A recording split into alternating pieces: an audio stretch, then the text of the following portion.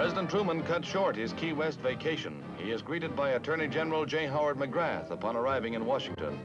The chief executive assured the nation that there was no world emergency, but he felt his presence was needed at the Capitol. Members of the Joint Chiefs of Staff come to the White House.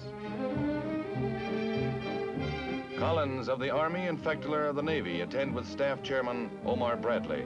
Administration affairs in general and the deadlock on Korean peace negotiations in particular recalled him.